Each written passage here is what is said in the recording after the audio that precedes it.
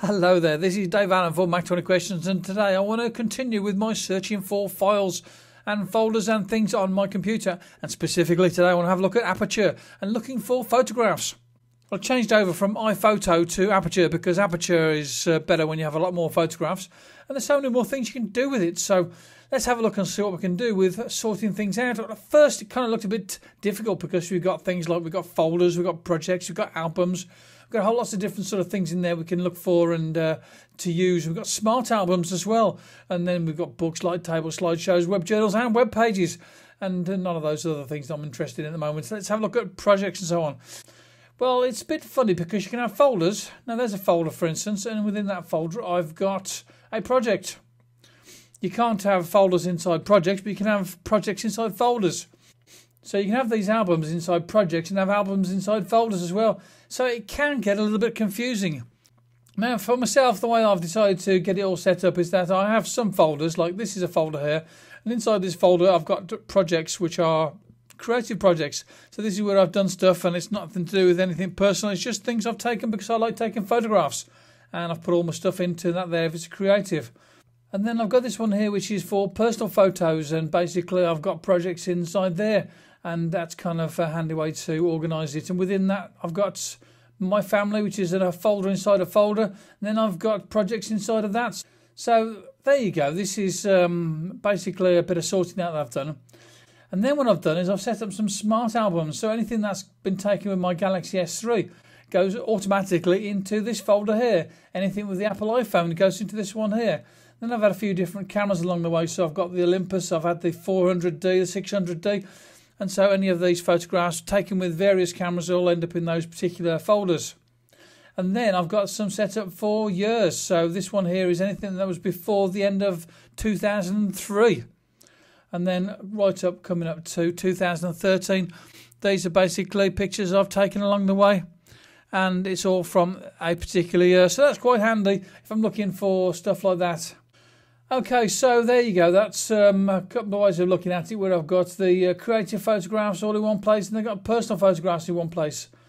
And then the other way of looking at it is where you are going off on a weekend or a day when you're photographing things and you want to have that as a project. So that's what I've done here with Banyoles. And in this particular case, because I go to Banyoles more than once, I've decided to have a project there. Within that project, because I go and I take photographs, they could be just creative where I'm taking pictures of things. Okay, so I'm just taking pictures here of things that I see around, and that's creative stuff there. And then sometimes I'm going to take pictures of the family, so I've got albums within there that are within this project here and split up into two different things. So that's quite a handy way of doing it. So anytime now I go back to Banyoles, I put more pictures into there and I keep more the Banyoles pictures together. So that's another way of doing it. So then what it comes down to, how do I find these files when I want to find them?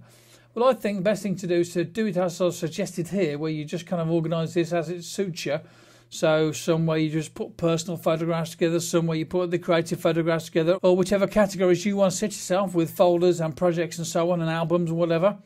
And then what you do is you put keywords on them. So let's go to this one here and show you the keywords HUD, heads up display. And as you see, I've got a lot of keywords in here. All these are keywords, look. Okay, so now what I want to do is I want to look at pictures of Barcelona. So I'm going to put in here a search. And I can go with looking for things that are rated, and if I've put stars on them, or I can look for unrated ones or rejected or flagged. Or what I can do is I can go to this one here and actually go for a proper search. And this time I'm going to say I don't want any ratings on there. I'm going to look for keywords. And I'm going to look for anything that's been keyworded with the word Barcelona. Okay, so there we go, Barcelona. So anything I've taken pictures of in Barcelona, that's in there. Okay, so, and these are all pictures I've taken in Barcelona. All these ones here, look. But I might want to refine that search a little bit more. So let's go for rating this time. And this time I'm going to go for rating anything I've rated with 4 stars or above. And these are all the pictures that I've got in there, and they've been rated with 5 stars or above. And also they are pictures of Barcelona. They've been tagged with Barcelona. Let's have a look at this one here with a different view. Let's press the V key. And we've got this nice little view here, and we can see some information here. So as you can see here, keywords, architecture, Barcelona. It's the bullet. City, famous, glass, landmark, louvres, because there's a lot of louvres of windows on there. Modern, odd shapes and skyline and stuff like that. Those are sort of keywords I've put in there to help me find this thing again. And I've also got a capture in there, modern architecture in Barcelona. There you go, that's the sort of things that you can do with this here for finding stuff.